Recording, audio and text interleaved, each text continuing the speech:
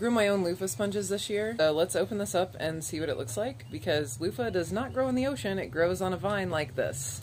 And this is 2 loofah seeds, and this grew over the dead heat of Texas summer. And when the squash vine borers took all my squash, we ate the young ones. This actually didn't dry on the vine. I picked it green, and this is what they look like. And I've been letting them dry, and I was hoping they wouldn't rot before they dried. This is actually a ridge gourd loofah. Can you see that it has ridges? So it's gonna be a pain in the ass to peel. This.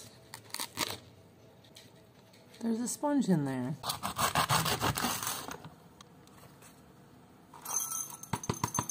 One loofah could grow a football field worth of loofah vines. So it was suggested to me that I boil the loofah, or at least soak them for a while, and it totally worked. It was super gross, but then the skin just sloughed right off, and I was left with beautiful loofah sponges that I can use in the shower or to do my dishes with, and they're completely compostable and all natural, and make a pretty good Christmas gift too.